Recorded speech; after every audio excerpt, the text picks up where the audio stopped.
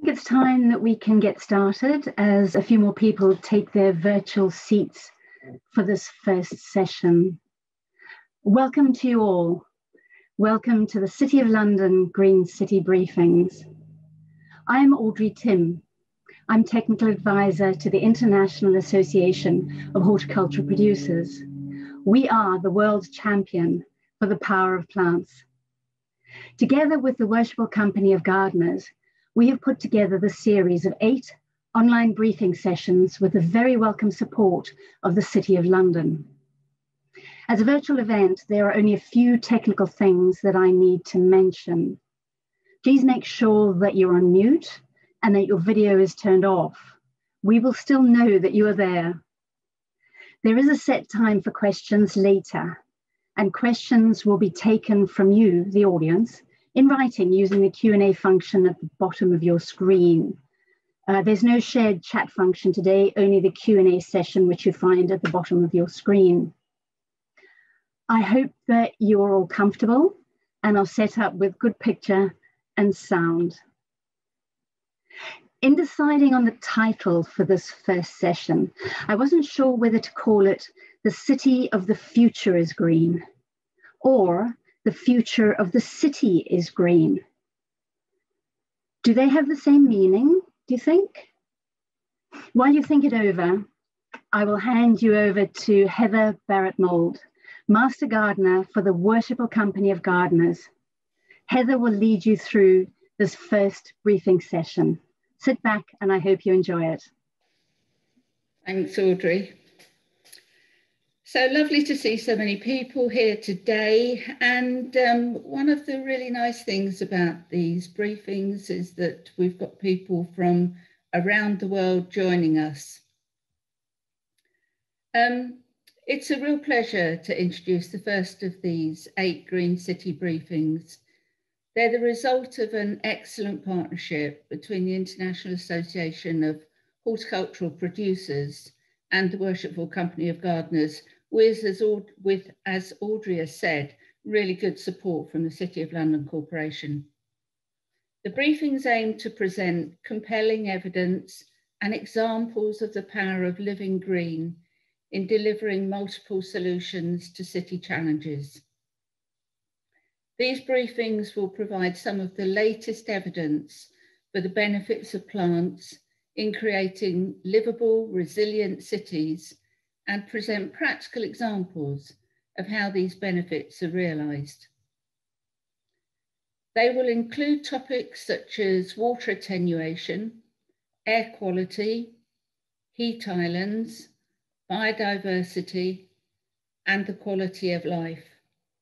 Today's briefing is "The City of the Future is Green," for which we have 2 eminent speakers. We're fortunate to be able to attract some real expert speakers from across the globe. Not least, I'm honoured to present my Lord Mayor, the Lord Mayor of the City of London, Alderman William Russell, who will open the City of London Green City briefings to share his vision for the city, describing strategies and initiatives that cross multidisciplinary boundaries to have a powerful and influential role in driving and embedding positive change. My Lord Mayor. Well, good afternoon, everyone, and thank you for joining us for this Green City briefing. Thank you to Master Gardener Heather Barrett-Mould and the Worshipful Company of Gardeners for initiating this seminar programme.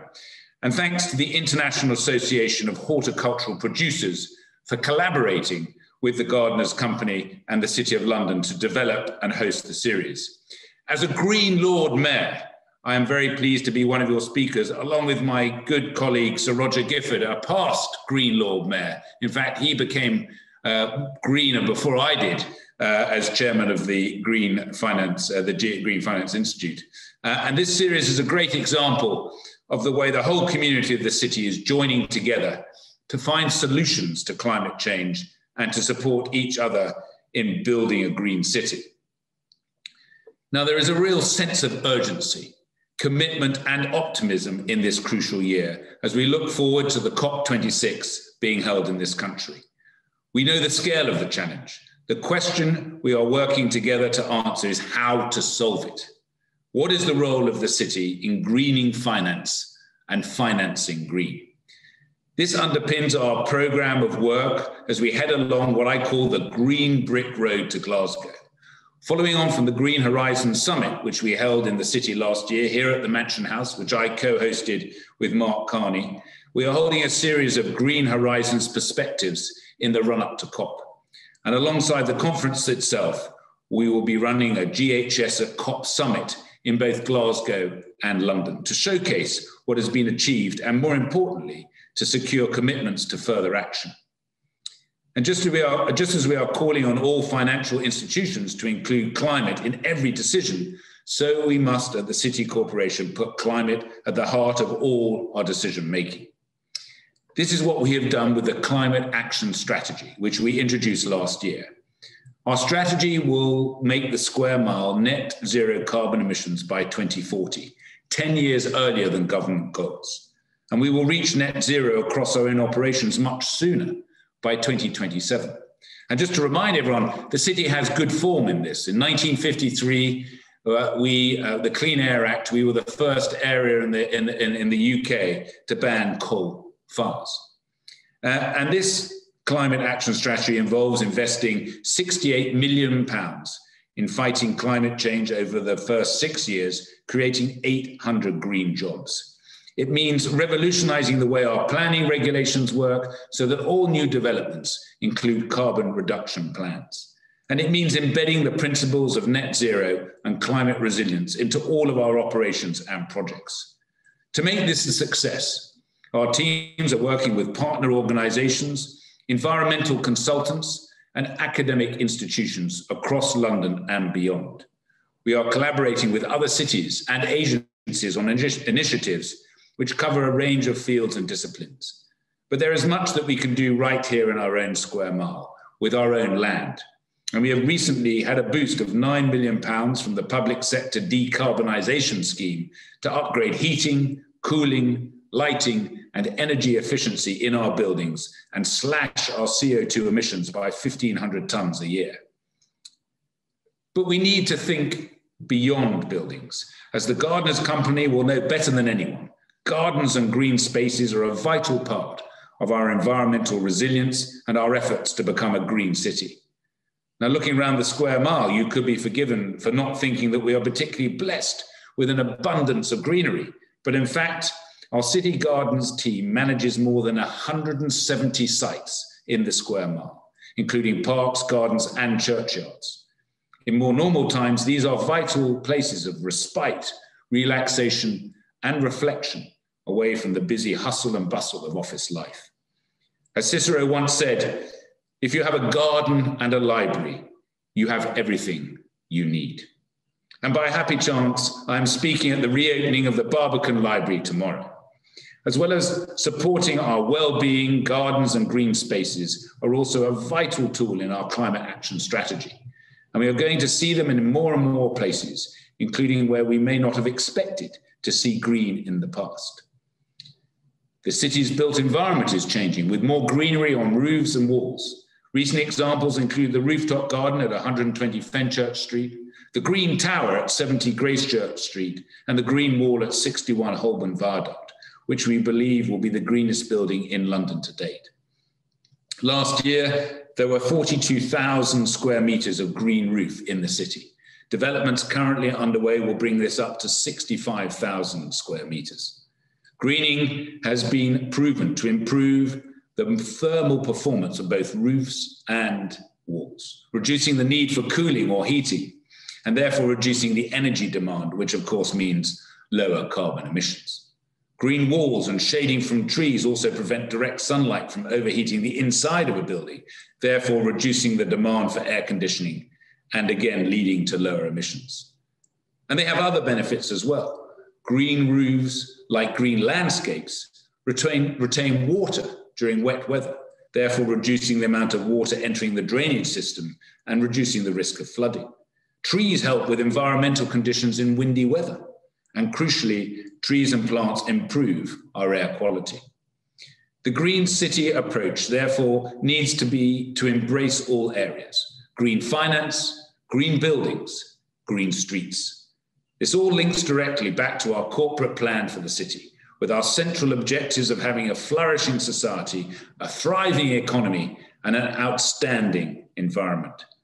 Having a green city will ensure we have a healthier environment, allow our residents and workers to flourish, and be a place where people want to come and do business, which will drive a thriving economy. A green city will mean a thriving square mile, as well as ensuring we are playing our part to support the transition to net zero. I hope this series will be a call to action for everyone to support the Green City agenda. Thank you. Thank you so much. It's really lovely to hear you talk about the green spaces in the city. I think people are often surprised when they realise just how much is there. And actually the proposed city plan, which is up for consultation at the moment, section 6.6, which is the bit about open spaces, is really quite a good read if anybody wants to take that further. So again, thank you so much for doing this. We're fortunate in the City of London to have such leadership in climate action and such champions in both yourself and the Lady Mayoress. I know that you're able to stay for just another 10 minutes, but I do want to thank you just now.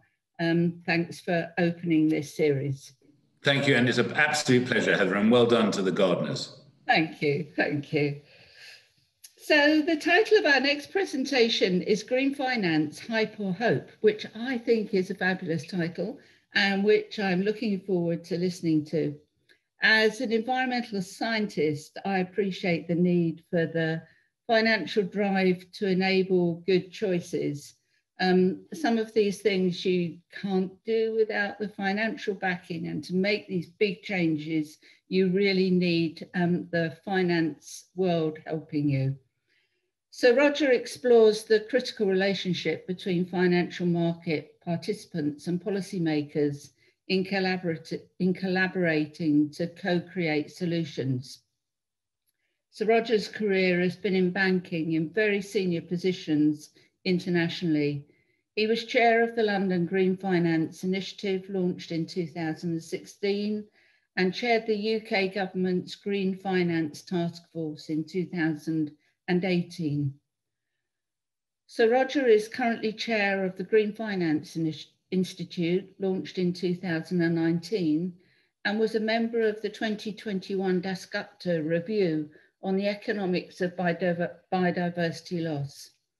He was Lord Mayor of London in 2013 and knighted in 2014 for services to international business, culture, and the city.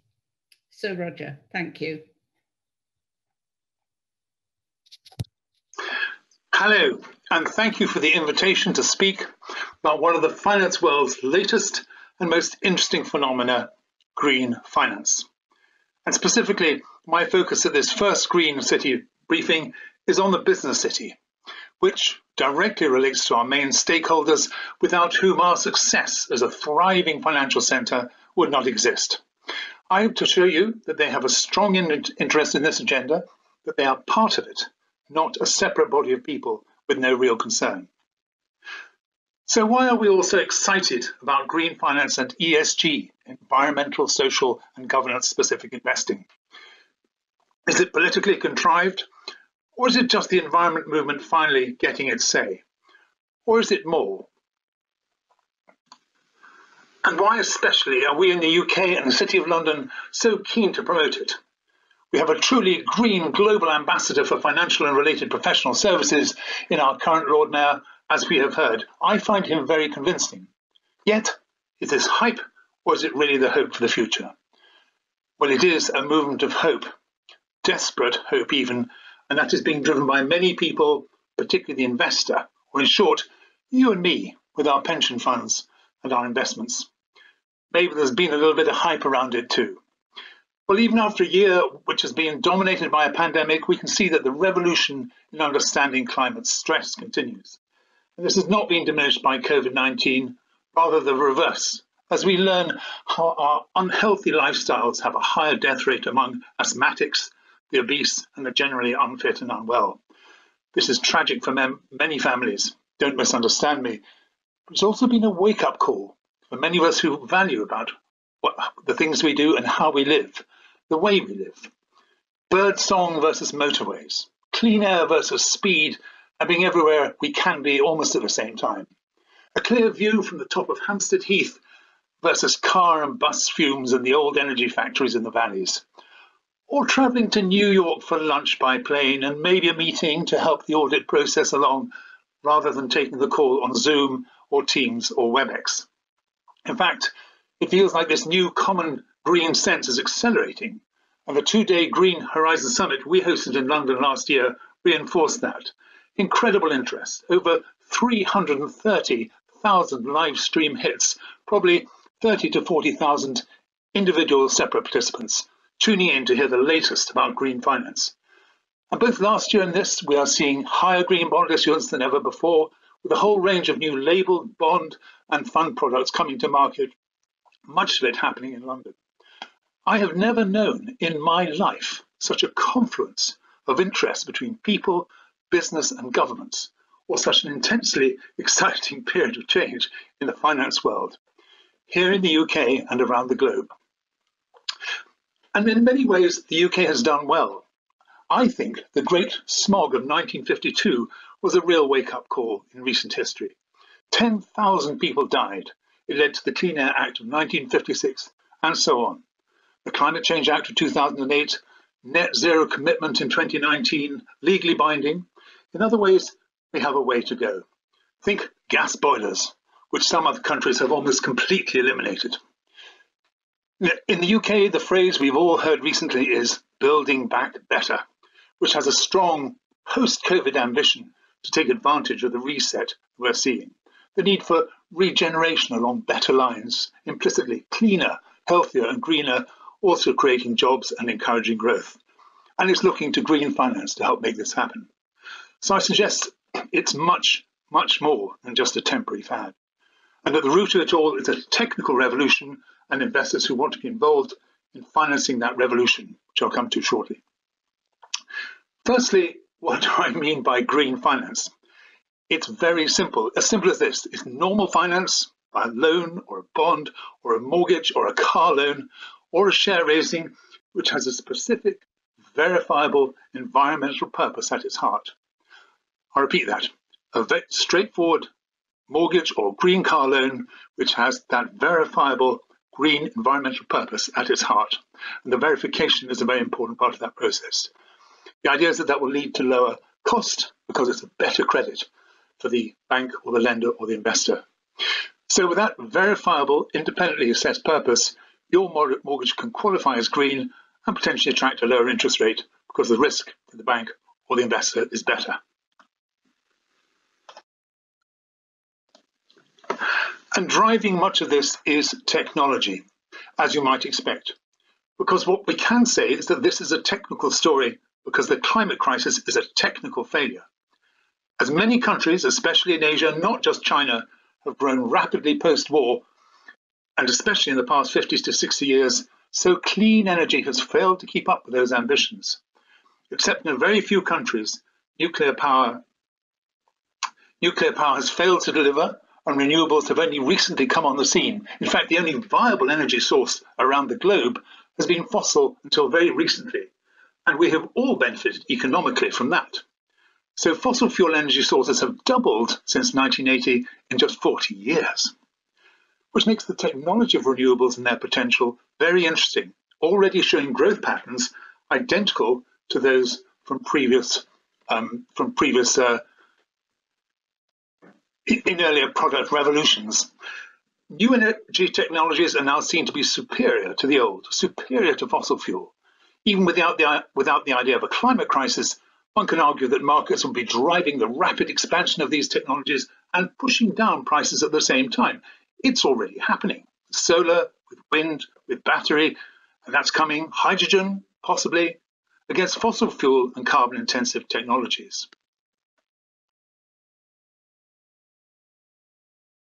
Typically, product revolutions need a 30-year incubation period, followed by a 30-year period of disruption, followed by another 30 years of stabilization. The first 30 years of incubation see the technology developed somewhat below the radar until the right costs or efficiency levels are reached. This incubation period is followed by a period of exploding volumes, unit price declines, and soaring profits for the new monopolies. This was the case with IT, with chips and with processors, with mass production technology, the very first wave of electrification, even cars and steam engines followed a very similar timeline. Then there is often a period of stabilization, which sees greatly increased regulation to make sure that gains are passed on to customers, and the traditional excesses of capitalist innovation are tempered and taxed.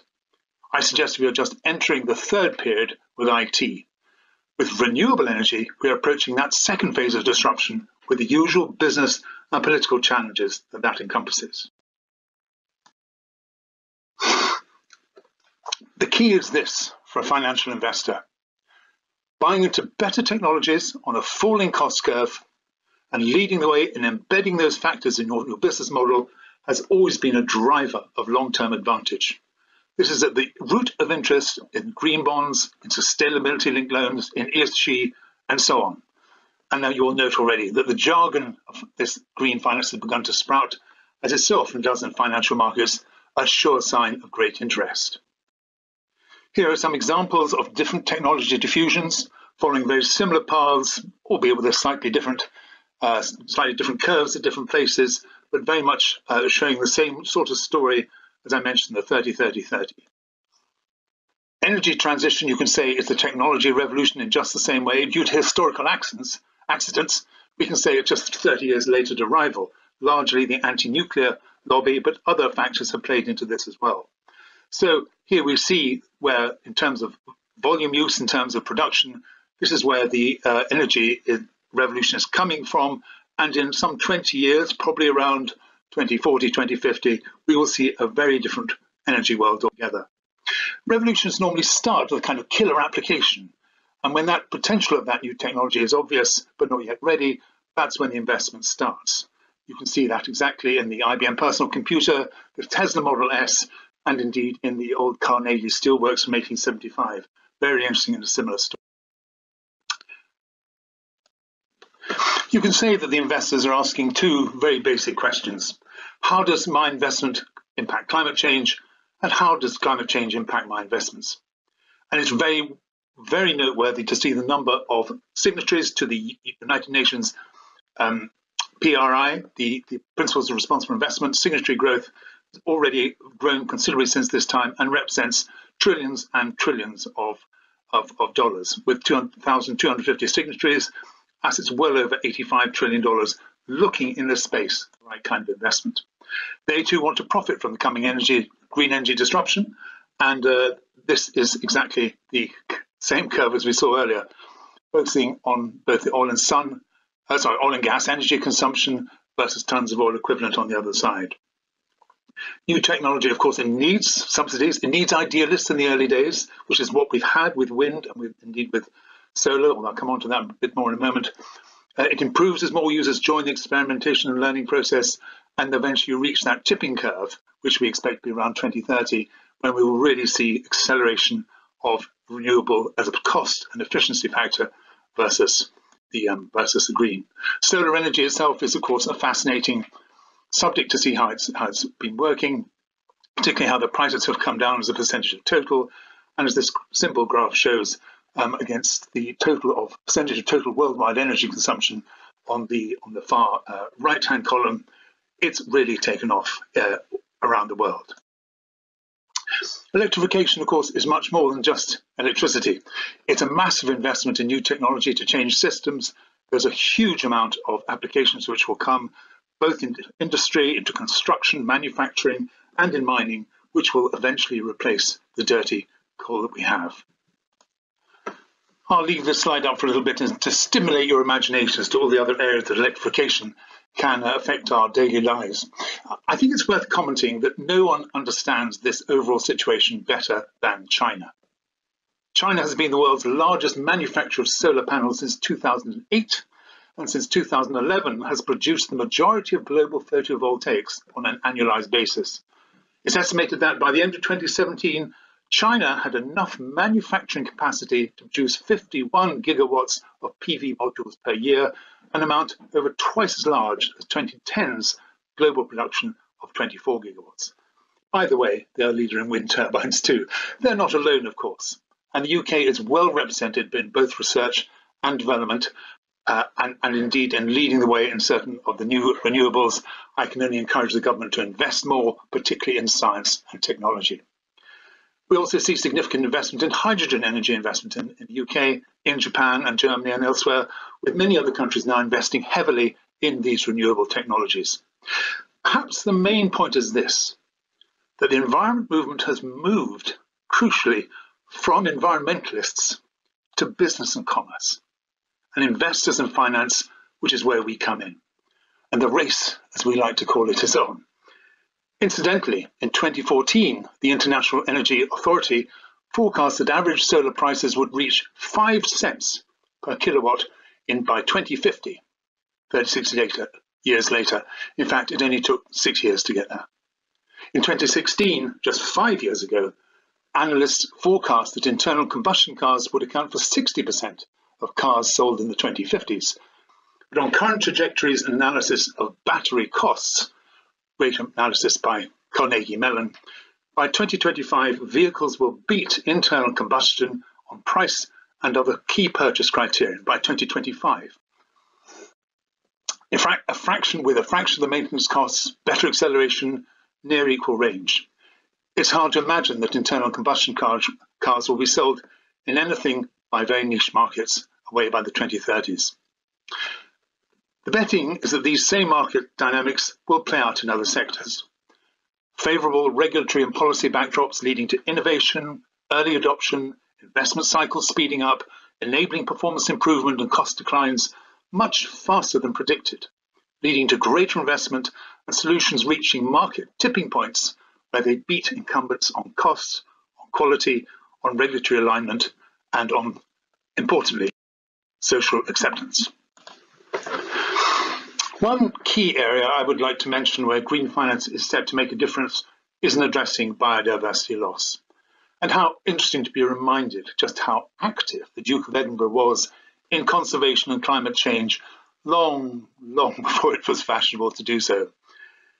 In the UK, the government has just published a review of the economics of biodiversity loss, led by Professor Partha Dasgupta of Cambridge University, which sets out a framework for an economics that points out that we and our economies are embedded in the biosphere.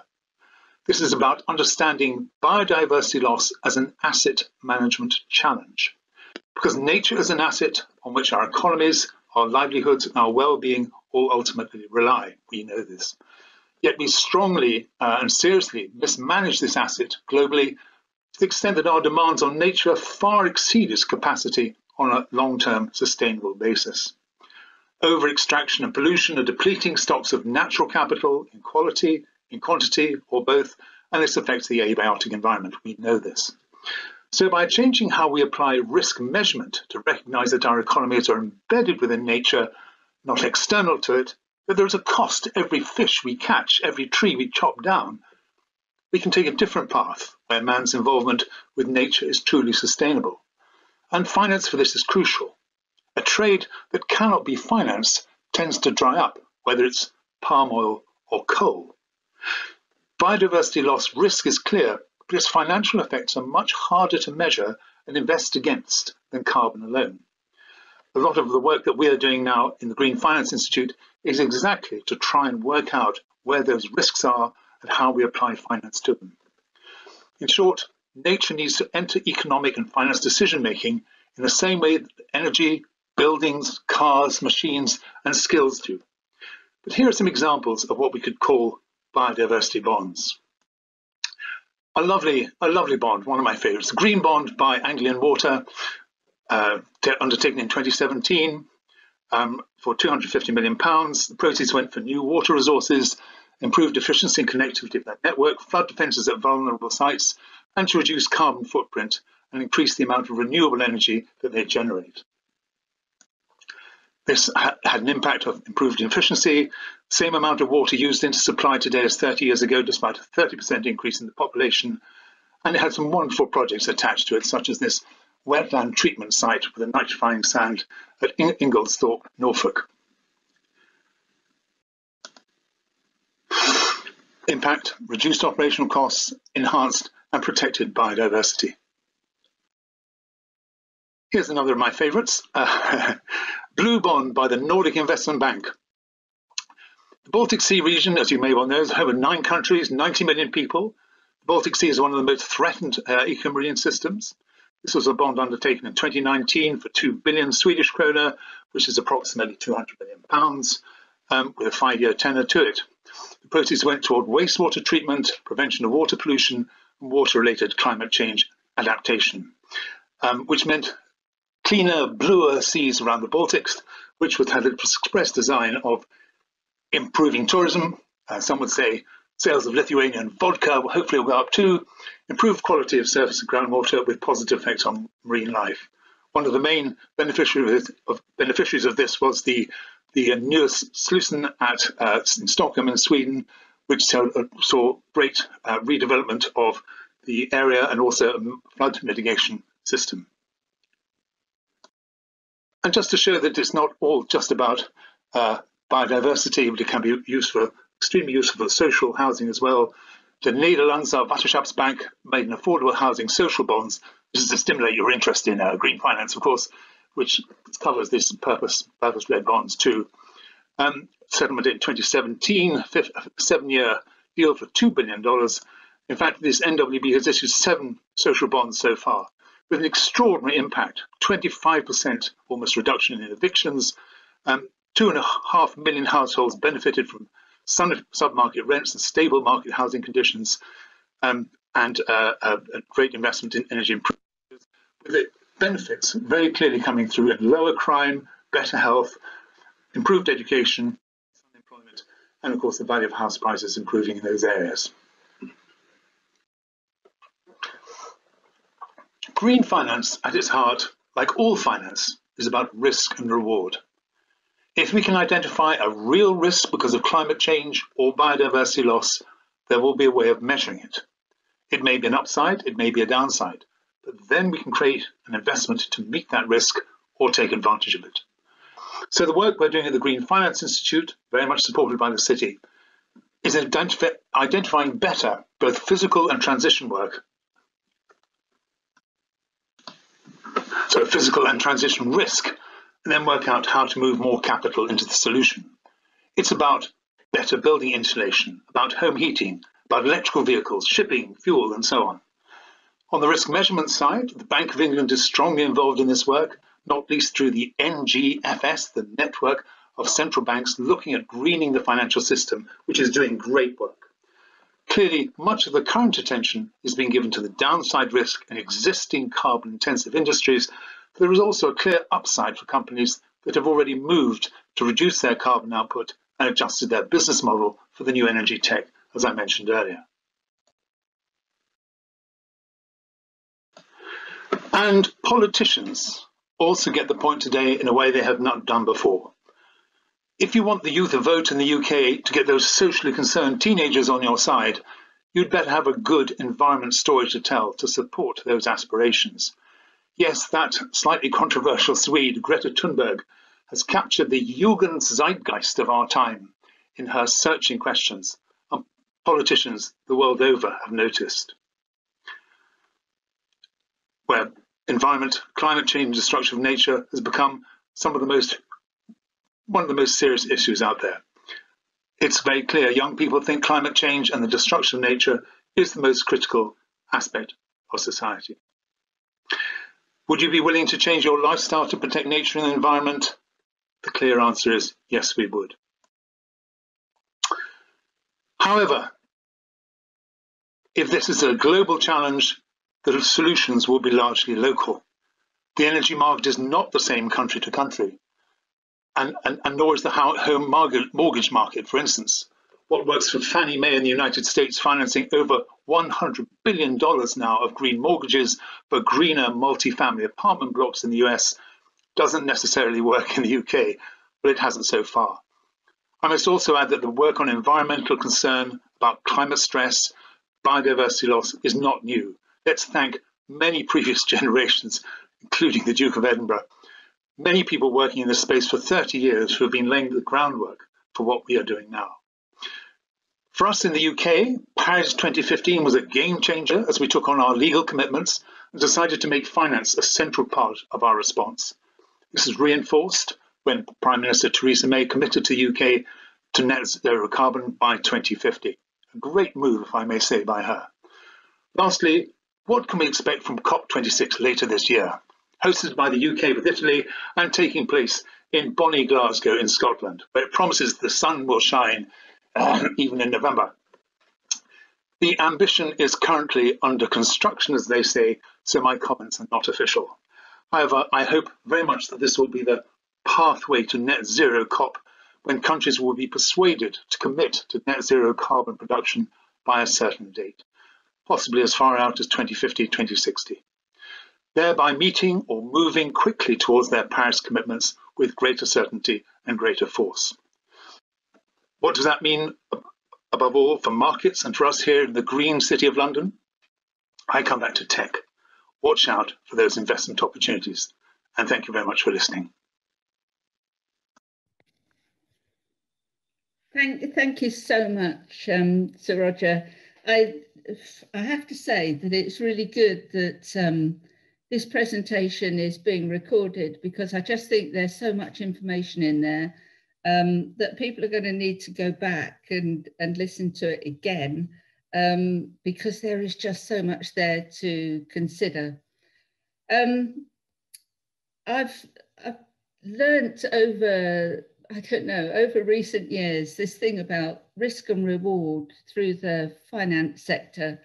And I've also been doing quite a lot of work on strategy, and going back to the World Economic Forum papers, where this year climate change and biodiversity were there with the highest risk factors. So really significant, as you say. So we'll go on to some questions, and I'm going to take advantage of being the moderator to ask you one of my questions first. And so you talked about the production of palm oil. So the systems involved in the production of substances like palm oil affect communities, biodiversity, ecosystem services. So would you say that their complexity demands the use of multidisciplinary teams, including representation from the finance sector? Almost certainly, yes. There's an interesting discussion about whether so far the kind of the carbon revolution has been primarily a debt financing revolution, and how do we tackle biodiversity? And there was a very good question in the Q&A about biodiversity early on, because biodiversity for many of us is so important, but it's so hard to measure the metrics that are there and put some kind of financial wrap around that, such you can design an investment which then meets the risk that is posed by that particular aspect of biodiversity. And every single one of those products, probably 16, 17, 18 different products in biodiversity, each need their own metrics and their own measurement system to make them really worthwhile and valuable in order to design the product that will then help to get rid of it. I had a very interesting discussion this morning with a major water utility, who I think have every opportunity to make a virtue out of creating a whole series of biodiverse wetland sites at the same time as they actually renew and help to get their water supply chain better and stop the leakage and all the rest of it. And I think that kind of combination of practical requirement for better water systems versus creating wetlands is one of those things you can do. Palm oil is really difficult. And in fact, anything which deals specifically with countries a long way away is harder. I think we're doing fantastic work in the West. I think it is really accelerating. Talk to India, talk to China, talk to Indonesia. You don't get the same buy-in. No, no. It's been interesting, hasn't it? Sort of you work through the systems approach, and that's difficult to try and get to the right answers. And I think ecosystem services has definitely helped in trying to make people appreciate the value of what is there. But it is fraught with difficulties in trying to measure, as you say. Yes, it is, but we're going to do it. We're going to do it because we know how important it is, and because of things like the Dasgupta review, which specifically talk about the economics of individual assets. Now, we haven't solved this yet, but I do think we're getting there. That's why I come back to the thing of, actually, we've been doing green finance in the UK for decades and decades. We just haven't labelled it green. We've been doing, whether it's wind farm financing or solar farm, we're doing lots and lots of it. But it's been very much a debt story. Yeah.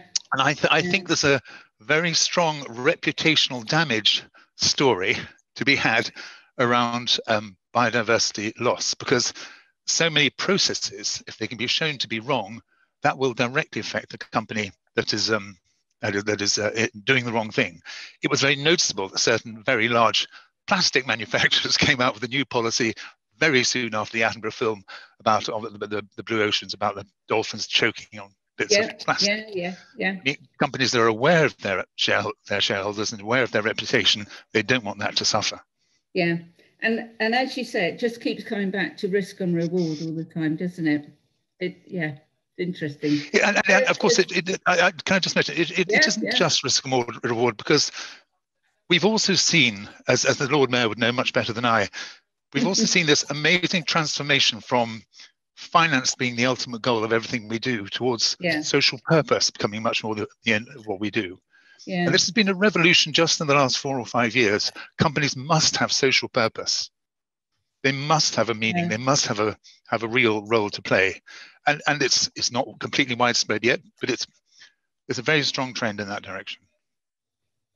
Thanks. There's a question here.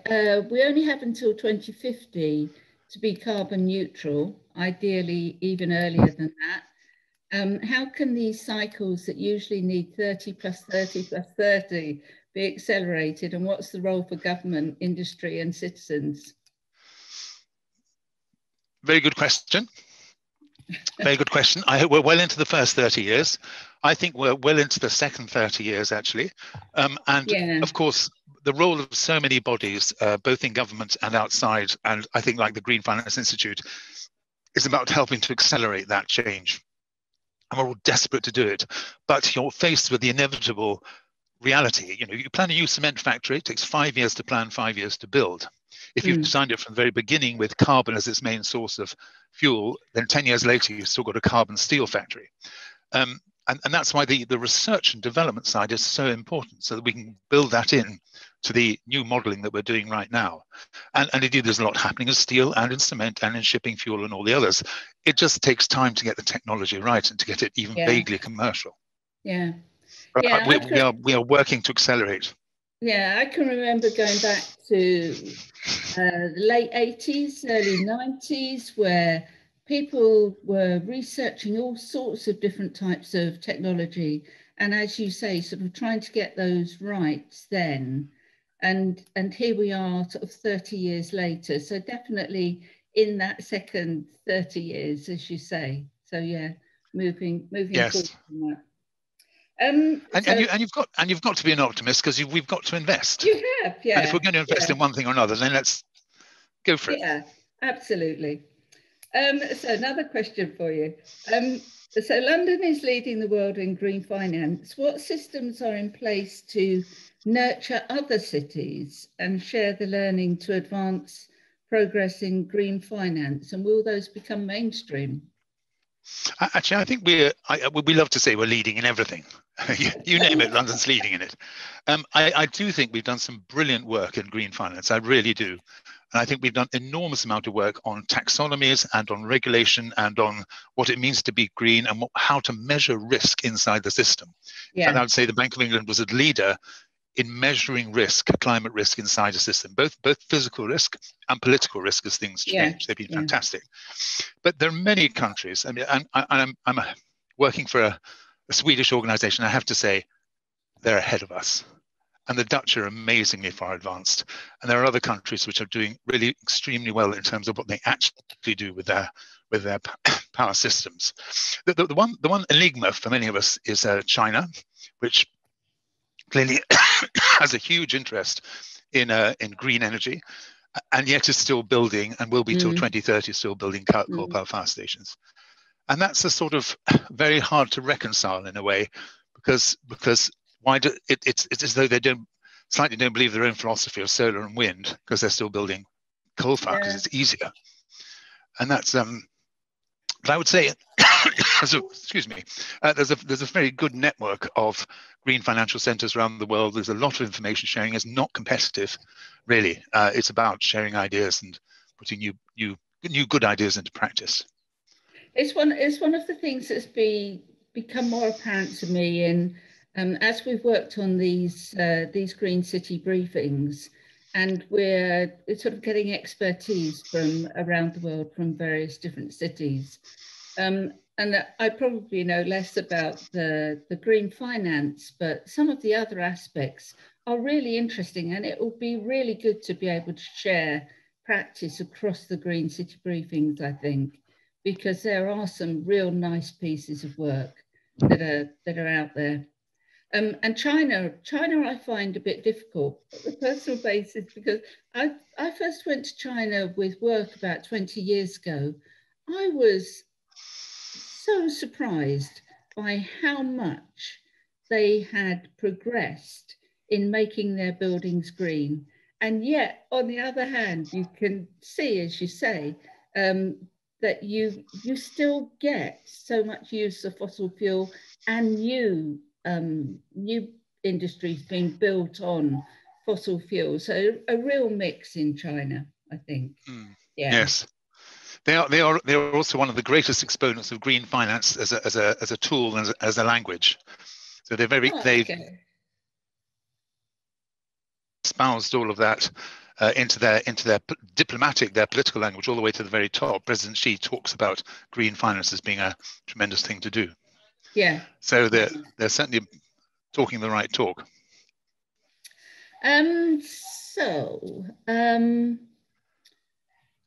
Let's look at the next one.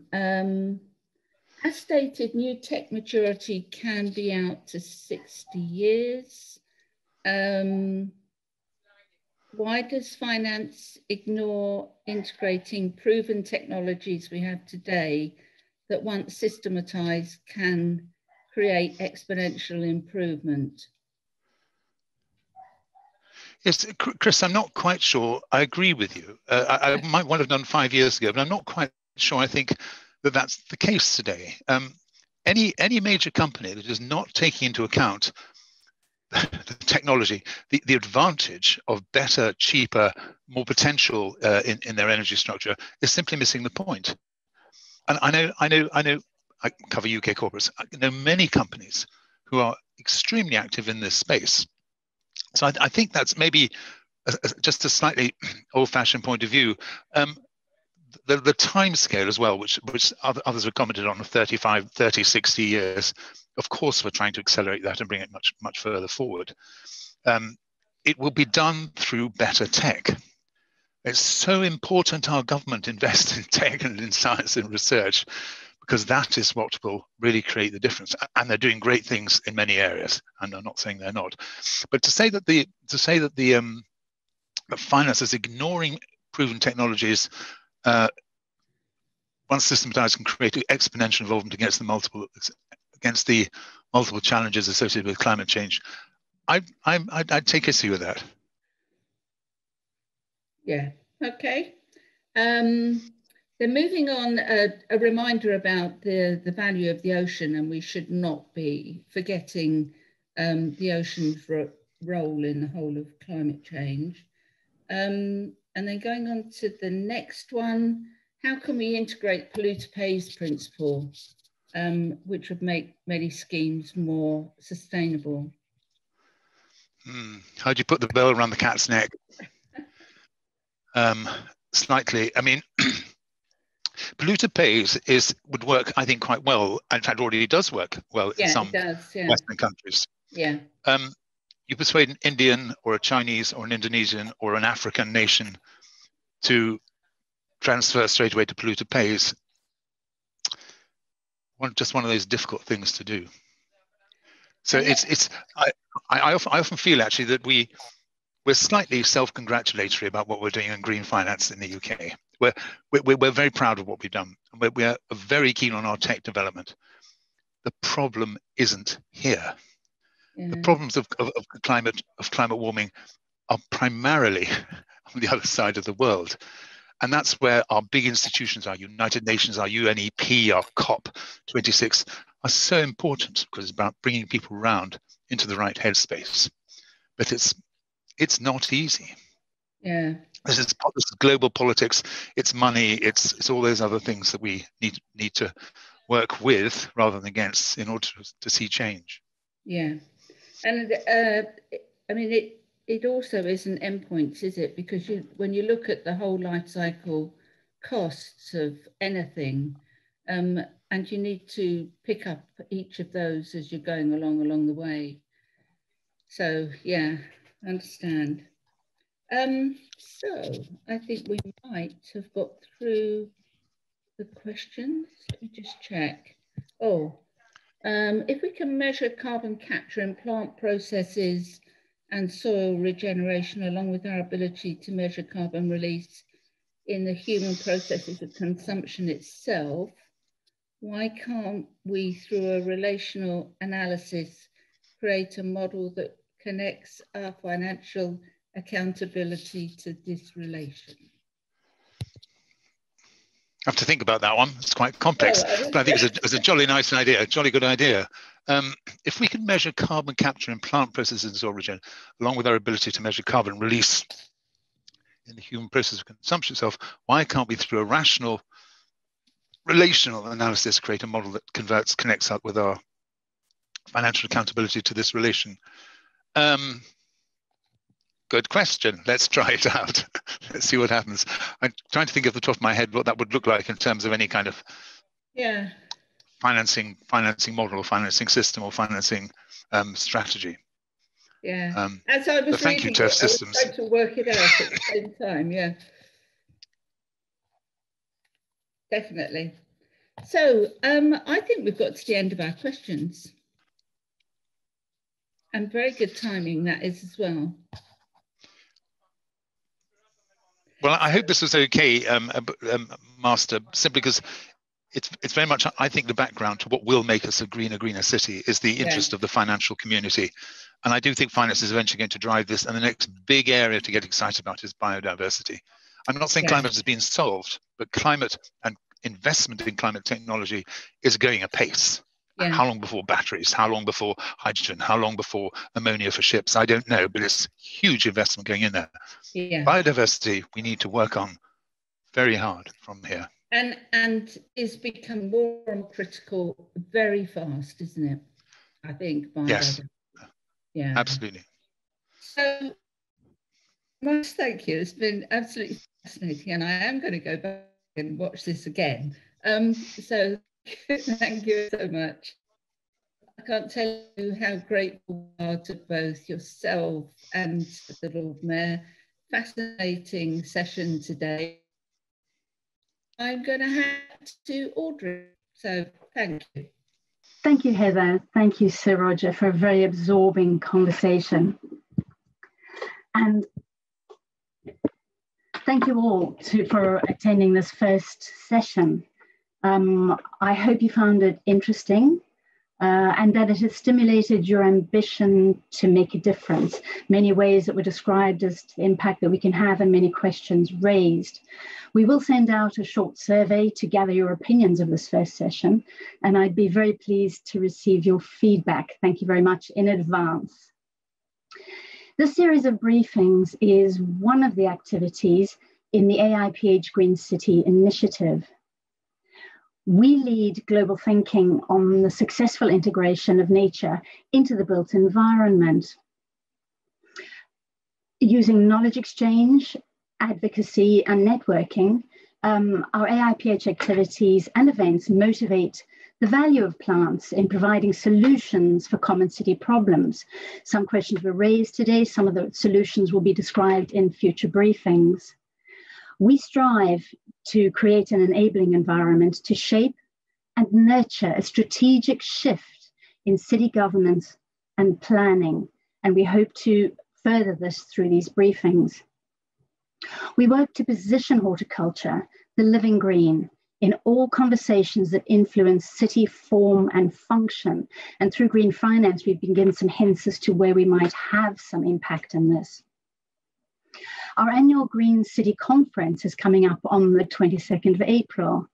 In this virtual conference, we hear from the champions of green cities. These are people who shape the future of our cities with their energy and their expertise. We're also launching the inaugural World Green City Awards at this conference. These celebrate the commitment, innovation, and achievement of city leaders around the world. To find out more, register for the AIPH Green City Conference. The link is in the chat and registration is free. I hope to see you there. Again, thank you very much for joining this session today. I look forward to welcoming you again to the second session in May, at which we hear about nature-based solutions for water attenuation. Our speakers for the second session are Robert Breers, author of major reference works on blue-green infrastructure, and Prof. James Hitchmore, Professor of Horticultural Ecology at the University of Sheffield. Until then, thank you and farewell.